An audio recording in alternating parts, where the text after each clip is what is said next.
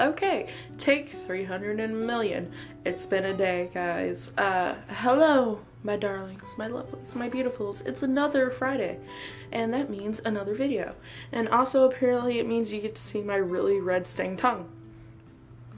Slushies with the siblings. It's a bonding experience. Also a mess. So today's video, I wanted to talk about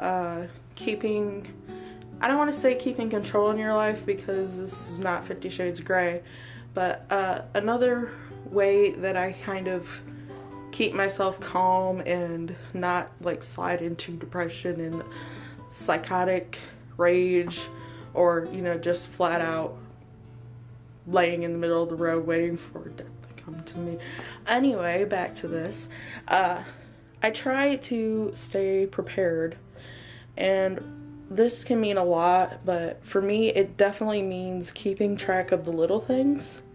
Like before I went to college, I took a course book and I pretty much planned out my entire 4 years of college, and when it came time for scheduling, it was pretty much a breeze.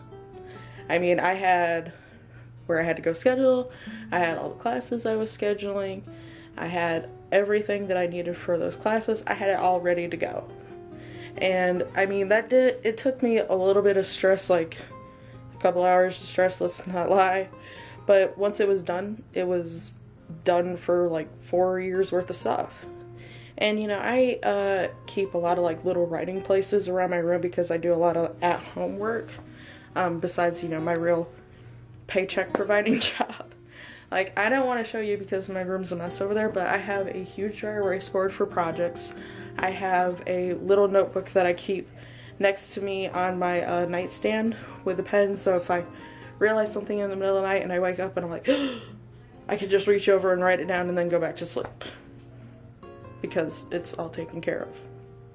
Not really, just taken care of for that second. Anyway, but however you try to, keep handling the small details of your life, or, try things out that might work for you, and trial and error, all that. I cannot stress enough how much easier life goes if you keep a handle on the little details. Like, make sure your work schedule's like in your phone, or make sure you have appointments written down and you check all these things, Keeping a schedule and like a little notebook of things that you have to keep up on might seem a little anal retentive, but it will save you so much grief. And when you become an adult, like me, kind of, I think I'm an adult, I think. Legally, I probably am. You're kind of in charge. It's kind of a scary thing to be in charge of your own life, and it goes a lot smoother if you can, I don't want to keep a handle on the small details, but that's basically what it comes down to. Keeping a track of all the little parts of your life that make it run smoothly.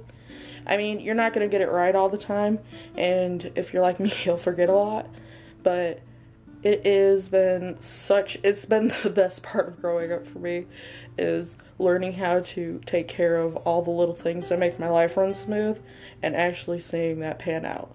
So that is my advice for this week, and let me know down below if you agree with this, or what is your, do you have a daily plan? Do you have a monthly plan of making sure things go smoothly?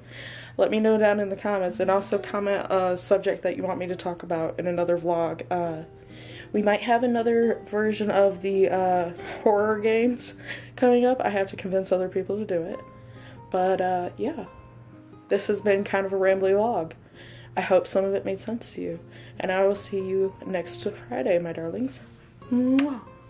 Red tongue.